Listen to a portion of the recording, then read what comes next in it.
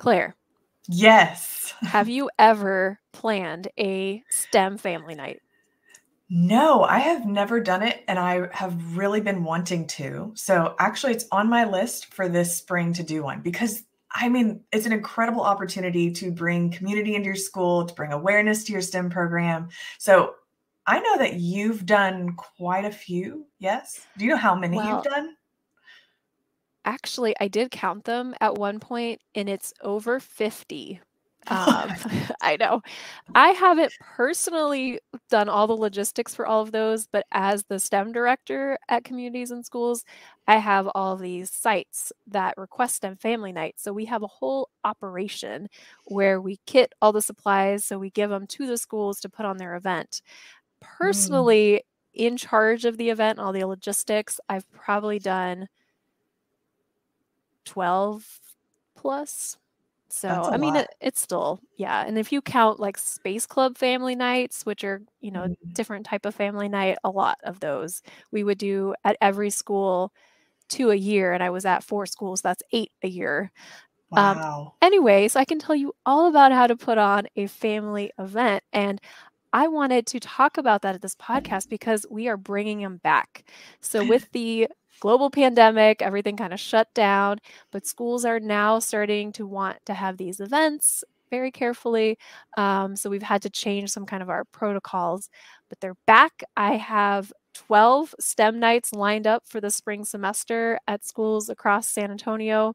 And so I thought, let's talk about it. Let's talk about how you can put on a STEM family night. Since you're doing it, I'm going to walk you through it. Oh, please. I need all the help. So I know what they are just from how you've been doing them, and we have a guide, and so I've read about them, but can you give me the basics of what a STEM night is, if so I can define it to my principal and administration? So, a STEM family night is meant to be a hands on event. So, parents, grandparents, aunts, uncles, siblings, everybody comes to this event, and there are stations throughout.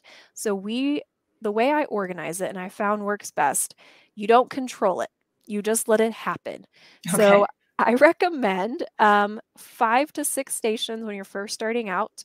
If you're going to have a lot of people, go up to 8, but don't. 8 just seems to be kind of the magic number of stations at these like big events to manage. So, let me walk you through as a participant. Okay. So, you are a parent walking into the school, probably the cafeteria or the gym, and there is this nice welcome table. You sign in and you get a passport. It is your STEM night passport. And this has all the stations that are at the event. So, somewhere between 6 to 8 stations. And it says, in the cafeteria, we have space docking and slime and rocketry. In the gym, we have build a boat or microscope mystery. So, on this passport, it tells you where and what.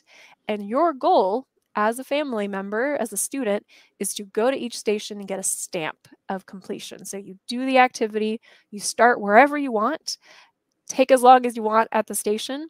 And to incentivize that, we will give you some popcorn or hot dogs or slushies or whatever the school wants to do as a prize. So if you maybe complete half the stations, say 4 stations, they'll give you something.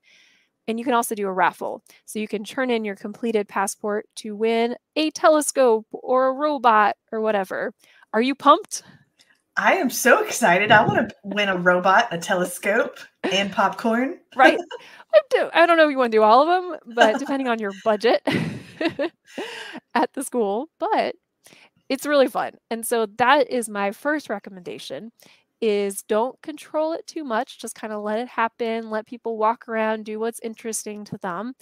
But to get you ready, Claire, for your STEM night, I'm going to walk you through the 5 steps for the ultimate STEM family night. You ready? I'm ready to take notes. Yes. Okay.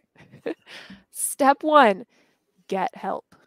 I know you do everything on your own and you're like a take charge, but you need help for this to be successful. Okay. So, how much help and who? So, first, you need your admin on board. So, principal, whoever saying, hey, I'm doing this, here's what it is. Pick the date, kind of figure out the logistics. And then you need volunteers for the day of the event. So you're going to have 8 stations. You physically cannot run all of the stations. Mm. And so I would recommend at least 2 people per station. One is kind of like the lead in charge, maybe a science teacher or math teacher, like the content expert. And then the other person, if not one, maybe multiple people, can help high school students, parents, other teachers, PTA, wherever you can find people. I've brought in, like if you're doing a middle school event, NHS, like the National Honor Society, needs volunteer hours. The robotics team could come in and run a robotics station. So there's ways to get creative. I said parents, but you got to be careful because the parents want to be at the event as participants Mm. because it's a family night. So Gotcha. maybe not ask your parents unless they're super involved and want to run a station. And then planning it, you don't want to really plan it all on your own. So forming a committee. Usually these events that I've seen at schools are run by the science department. So the chair kind of leads it with all the support of the other science teachers. And then she assigns a station to each teacher who then is in charge of getting volunteers. So how far in advance do you recommend I start planning all this and recruiting people? 2 months is what I recommend, 2 to 3 months ideally. I've put them on in a couple weeks. Like I don't recommend it. Um, the biggest challenge is having the stations ready. So if you're in San Antonio, you can just call me up and I'll give you all the stations ready to go, right? But if you're starting from scratch, maybe you bought our STEM night planning guide and you're trying to put all the supplies together, give yourself time to do that. Marketing, that's the other one. Mm. Getting the word out, getting the kids excited. It's going to take you a couple weeks at least. Okay. That's wise. Yep. All right. Ready for step number 2? Yes. Okay, you have the help, the support. Now you've got to pick the date and the schedule. And that seems like, oh, that's easy. Well, you're going to have to avoid testing and football games and all the other stuff Mhm. happening. And then the other trick is when you're going to host it. So I have 2 options here that I've tried. You could go right after school. So let's say, what time does the bell ring? 3:30. 3:30. You could start at 3:45 and the kids are there. They can't go home, so they're like, come right to your event. But what's going to happen if it's right after school? What can you A imagine? lot of the parents can't come, and it's going to be mass chaos trying to get set up and all that. Yep. So I've had some schools do like a movie hour. And so if they don't want kids to Oh. leave, they put them all in the library and put on like a space themed movie or like Bill Nye, I don't know, something STEM related while the teachers are setting up. So it kind of gives them Mhm. some time. So that's one option if you're a smaller school. Most of the events I've seen, though, are later in the evening to accommodate working parents. So the kids go home, the parents get home, pick them up, take them back to the school. Maybe around 5:30 you start the event, so like 5:30 to 7:30. But if you do it then, you got to think about food. So Mm. in my schools, they really, really want food. So we'll do like pizza or something kind of cheap to get them there and excited and doing events, but they have to earn it. They got to get the passport to get some pizza. Awesome. And you said they don't have to get a stamp from every station. Is it usually like half of the stations? Yep. That's what you go So for? it Okay. depends on the length of the event. And so if you want them to stay longer, you add more stations. Got it. 4 is a good number because then they kind of get. So here, if you do too few, say 2 stations, they're going to do 2 stations and leave, right? And I don't want Mm. that to happen. So if you have 8 stations, half, 4 is a good number. Okay. Okay, so you figured out the logistics. As you're thinking through the date, you can also consider, depending on the size of your school, if you want people to RSVP for the event. So if there's some kind of like click here to tell us you're coming, if you're getting food, I found that's like a logistical nightmare to try to collect like, who's coming, who's not, how much food. I just estimate and hope it works out. Gosh. Okay. So that's the chaos of a STEM night, which is any planning of these events right out of school. Right. And then step 3 are the stations, the activities that you would do at this event. So what kind of activities are you thinking, Claire? I'd want a wide variety of things to showcase different science concepts, robotics, maybe something that uses augmented reality or some other kind of technology. The shiny stuff is what usually draws crowds because they're like, ooh, they're doing something really fancy in STEM. So I'd Yes. want to make sure I reach like engineering, science topics, technology stuff. So, what are your Yep. favorites? Well, let me start with what I do not recommend Oh, for a okay. station. If you're going to bring in outside people, which is something I recommend, so if there's a local organization, I've brought in library centers, science centers, other people that want to help put on an event, great way to get volunteers. Do not have them do talks or presentations. I've seen schools do that. No one's going to go. Oh, no way. Yeah. And then don't just have them stand with a display like, hey, I'm Lockheed Martin. I'm an engineer. Come talk to me. Kids Mm-mm. will not do that. Has to be something hands on. But when we're doing hands on, it's got to be simple. Imagine someone coming to the station, they will want to spend about 10 minutes. That's how much time is the typical amount of time at a station. So don't go overly complicated. One thing I've learned is quick and easy and not too messy. Okay. It's a balance. So we've Hmm. done like strawberry DNA is like a really fun science one. It's really better for a classroom, right? Because with Yeah. that one, it's messy, and then you're trying to teach them something, and it's really hard to teach concepts at a chaotic STEM event. So if we back up here, what's the purpose of a STEM night? It is to get them inspired and engaged and just have the big picture of like STEM. Like, what is this engineering thing? What is science Mhm. all about? Making it fun and exciting. You're really not going to teach them a lot in this 10-minute chaotic come and go type of event. So, like you said, flashy and fun, great photo op, and they walk away just pumped about STEM. Yeah. So, do you recommend doing some of the stations as things that maybe the kids have done in the STEM program before? So they could be like, hey, oh, I did this in STEM class. Let me show you, mom and dad. I already know how to do this. So that their parents are like, whoa, cool. Yes, exactly. So when we did Space Club family nights, it would be like the Space Lander.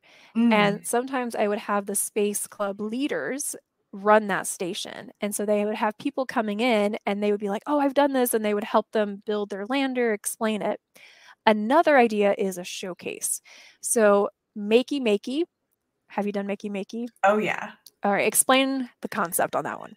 So, Makey Makey is this amazing invention where you can turn anything into a controller. So, you plug it into a computer or tablet, and it's this like electrical, what would you call it? Motherboard kind of thing. Yeah, And it has all these alligator clips, and you can attach the alligator clips into anything that conducts electricity. So, that could be pencil lead on paper, or bananas, or water buckets. And then you can use those different items as keys on the keyboard to play a video game or to play a piano that's on the laptop. right. Amazing. Yeah, so when you walk up, if you can imagine like a laptop with this piano on the screen and you're tapping bananas and it's making music happen. So what I had students do in the past is they create their own video game. So they can Oh, code it in Scratch and then they create the controller out of aluminum foil and Play-Doh or whatever. And then it's set up at the family night. And we actually made it a competition. So the parents came and tried out all of the controllers and then voted for their favorite. It's just like oh, a fun that's little, fun. yeah. So if you can get your kids involved, and especially if you're showcasing projects, parents want to come, Yes, right? absolutely. So now let's get back to the stations of what I would recommend. Quick, right? 10 Yes. minutes or less, accessible to a wide range of ages. You're going to Mhm. have, if you're elementary or middle school, it could be, the siblings coming. So there might be 5-year-olds coming all the way to their elderly grandparents to the age of 80 plus, right? We want to be accessible to everybody. And so it needs to be simple enough, but where you can differentiate and make it more difficult. And Hmm. not all your stations are going to meet that criteria, but at least thinking about it as you're picking your stations. Hands on should be designing and building something and not so much a step-by-step craft.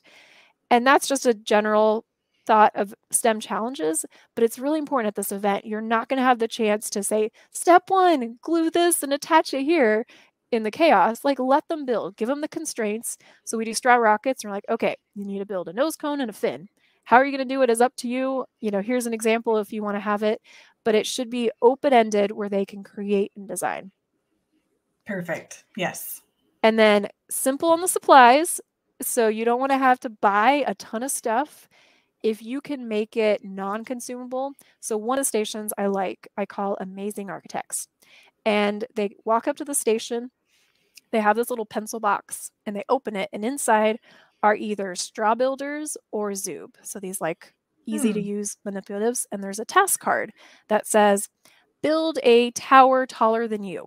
So they have what's in this box to build a really tall tower. With the Zoob, I have one that's build an animal. So it's more abstract.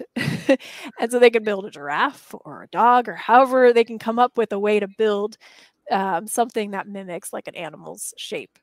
So that's like a really simple one that once you've done the station once, you could have it for years to come and not have to buy new stuff. I like that. That really helps if you're a small school with a very limited budget. Yeah. To not have to buy all the things. And you asked me what my favorites are, so I'm going to give you a couple more. Yes. So that was one. Build a boat is a classic, right? You get a bucket of water and you have the students build an aluminum foil boat to hold pennies or little plastic bears that you can buy. And that's like a perfect all-age activity. Yeah. So another thing that I was thinking is a lot of these, you said, try not to do anything that's too messy. And that would definitely apply to my school because would have to borrow a space. We don't have a gym or a cafeteria really. So we'd probably have to borrow like space in the church that we're attached to. Ooh, you gotta so be careful. obviously slime would probably be out of the question there. Let's talk about slime. Yeah, can we talk about that? Okay, so I have gone back and forth on whether I like slime or not. I have done it many a STEM night. It gets the kids there because I don't know if it's kind of dying out now, but there was this obsession with slime and all the YouTubers were making slime and they're adding glitter and all the things. Yes. It is so chaotic, so messy, requires so many supplies that I have banned it from all my STEM nights. So if a school asks for slime, I say no. You may have amazing architects to build out of Zoob. That is pretty much my philosophy. Yes. Yep. Let's not do the slime. Let's not do it. But there's just so many other fun ones that you can do. So I have an activity called space docking. Have you done space docking? Yeah. Love space docking. All right. Tell them about it. So it's a teamwork activity, which is why I love it so much and do it so often at the beginning of the year.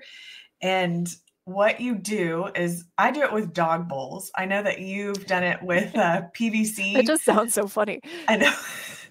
Well, okay, so here's the problem. I live in a small town. We don't have a hardware store that carries large, you use like PVC joints, right? Yeah. Are they joints? What do you I don't call know those? what they are.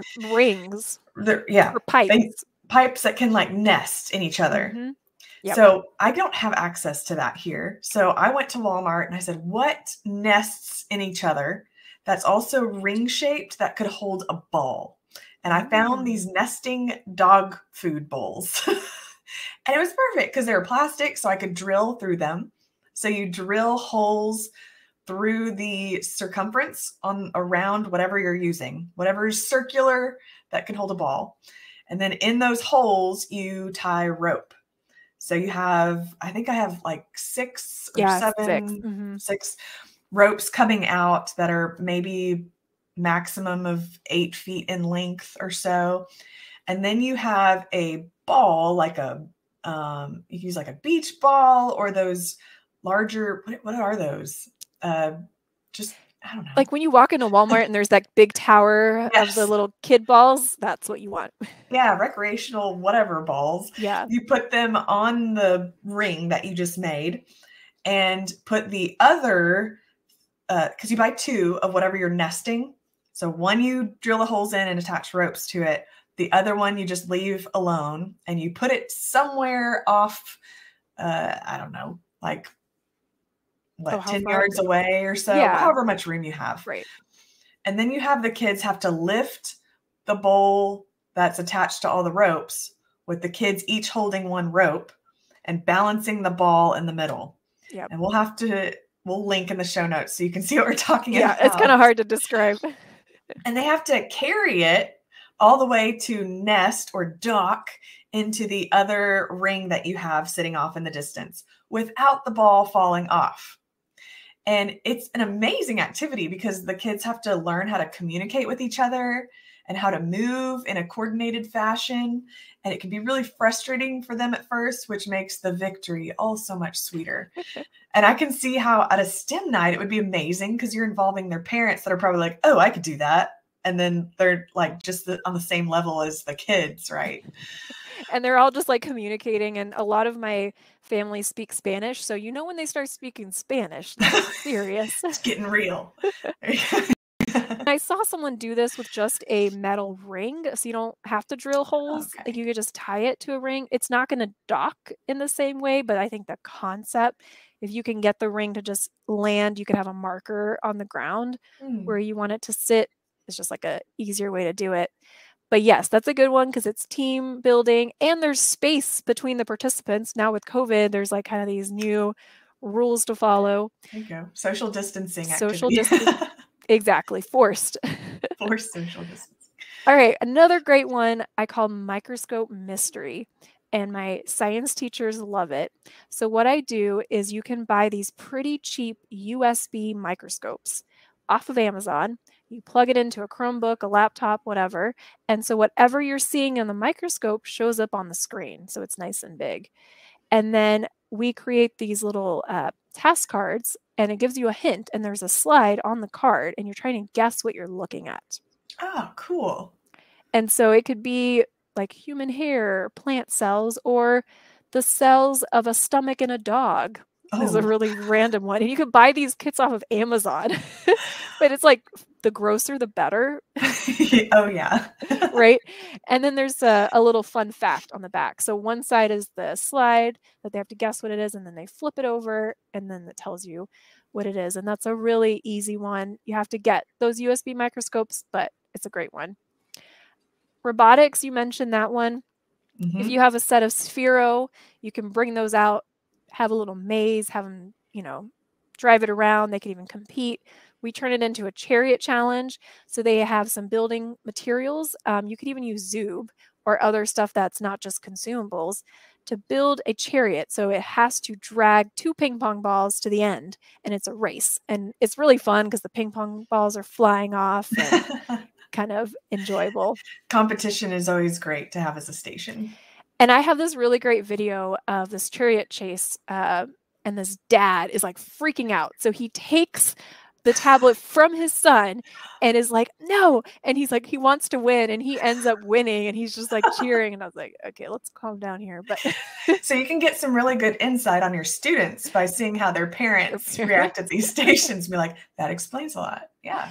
And that's actually, principals told me that parents come to these events because they're, and other types of events, the parents are just talked at. Like you have teacher meetings or you coming to learn about some new program at the school, they just sit and listen and leave. But here they're getting to learn with their kids. And that's what's really unique. And that's why I love these events. So true. Great point. All right. Should I give you more? Yes. What's next? Let me give you a couple more and then we'll move on to the final step. Okay. So, any type of design challenge that's pretty simple. So, I've done Space Lander or like drag device. Rocketry is probably my all time favorite. If you can invest in those Pittsco straw rocket launchers, oh my gosh, they will freak out. Those things go over 100 feet in distance. So, that is a perfect STEM night. If you can't afford those hoop gliders, piece of straw and 2 paper hoops on either end is like a great throw something, see how far it goes. Paper airplanes, if you want to keep it simple, is another good one. Catapults, popsicle sticks, Mm. rubber bands, you can have a lot of fun. If you want to add some more technology, snap circuits are a great one. They can use a little workbook and just pick a design like a buzzer or an alarm, and the parents really get into those activities. And then let me give you one more. So Backyard Brains, I think is what they're called. They have this robotic claw that you control with your mind. So it Wait, what? Hold so on. the station is literally called Use Your Mind to Move the Robotic Arm. Okay. Okay. And so Claire's like, I want to see this. I So don't we understand. will link this in the show notes. But basically, you put on these two what are they called? The ECG stickers. I don't know what that stands for, but basically, it's trying to get the waves of your brain are moving your arm, right? You're sending an electrical signal to your It's arm to open and close. echocardiogram, Thank you. right? Yeah, yeah. Okay. And so you're attaching that to your hand. And so when you open your hand, there's a robotic claw attached and it opens the robotic arm. And then you close your hand and the robotic arm closes. So wait, so this is like the prostheses that Mhm. you see where they're using this technology for kids or adults who may have lost their limb and they can that you can buy that? Like You that's a can buy kit? that. It is a kit that you can get, and we will link it because it's one of my stations that we're trying out this year. That's amazing. Yeah, I want one. Yeah, it's one of those, ooh, flashy. You're right. So Okay, that so go ahead. sorry, I was gonna ask like what is the station? Like what is the goal to use that? We call it control the claw. So they have to like pick up something Yeah. or Mhm. okay. Yeah, so That's they try to awesome. control it to move it, but it's really just to show them this technology and just how cool it is. Yes, but you have to make sure that whoever the volunteer is at that station has seen Toy Story so that they can say the claw. Oh, oh yeah. What? You just have like a TV there playing it on Yes, loop. you have to always say it that way. Mhm. And that reminds me, you could theme these nights, right? You could have a space themed STEM night, a, I don't know, Can you think beyond biology. space? I know, I have a really hard time. But if you do space themed, you could bring out the local astronomy association. You could have a Oh, planetarium show. I've done that before where they have oh, those that's like pop cool. up. Yeah, there's just so much cool stuff. I mean, space is just cool. Okay, but let's get into the end here. So we've selected our stations. That's number 3. Step 4 is marketing the event. So getting kids to show up. That's where you want to make sure there's an incentive, raffle prize, food, whatever it is. That's what I recommend to get people there. You can also give extra credit. So if you're a science teacher, say, Mhm. if you come to the event and bring me your passport, I'll give you a couple points on a homework or something. And then the last part is the final prep and logistics. And so here I recommend becoming friends with your custodial staff and giving them a map and saying, here is what I want. I will help you do it. But they would like some notice. And when they have a map, they know, okay, here's how many tables we need, how many chairs, the refreshment station, having help kind of setting that up, creating the passport. So that's printed for the event. And then just all the little details from right before the event, setting up the stations, making sure there's signs telling people where to go. This is the control the claw station. This is a build a boat station. And then have an amazing event. Awesome. And I am so thankful that you've done a lot of the legwork already for this so that if you choose to do one of these activities for a station like the ones that you've mentioned, there's, I'm assuming, stuff to already create poster boards because you have at each station like a big trifold board that has the name of the station and all of the instructions. So any volunteers wouldn't go there and be like, what do I do with this? It's like Yep. all there, right? Yep. So what I do with my kits, and that's what's in our bundle on TPT, is you can print out the instructions. So the idea is a volunteer can come 30 minutes before the event, read the instructions, and know how to put it on. It's meant to be Amazing. that easy. So you can print out those instructions, have the supplies, and then yes, there is a template for a poster to print. So you can just print it out and have it hanging there. If you want to get really fancy, you can buy. I've done them handmade. I've also printed them. Those trifold board, like you have like science fair. So Hmm. it could say build a boat. It have like career connections and science connections. Extra fancy, put in a QR code and it takes them to like a website or a video, an app they can download. Lots of ways to kind of, enhance your STEM night. But if you're just starting out, just stick with a simple, sign and the materials. But as you get better at it, you kind of see what works, what doesn't, and you can, elevate the event. But I say step one, keep it simple. Pick activities the kids are going to love, are not too messy, are very fun and hands-on and engaging, and then it'll be a great event. Amazing. Well, I'm so excited to get to put one on this spring. And with all of these ideas, I'm really starting to think now, like I want to get started right now. So Go build I'll the control the claw. I feel like that's going to happen at your that's school. I'm ordering that today for sure. Well, I hope that gives everybody kind of a good overview on how to put on your STEM family night. If you put these on, we would love for you to tag us on social media or ask us any questions that you have. But those are your 5 steps to successfully putting on a STEM family night. But let's chat soon again, Claire. All right. Bye.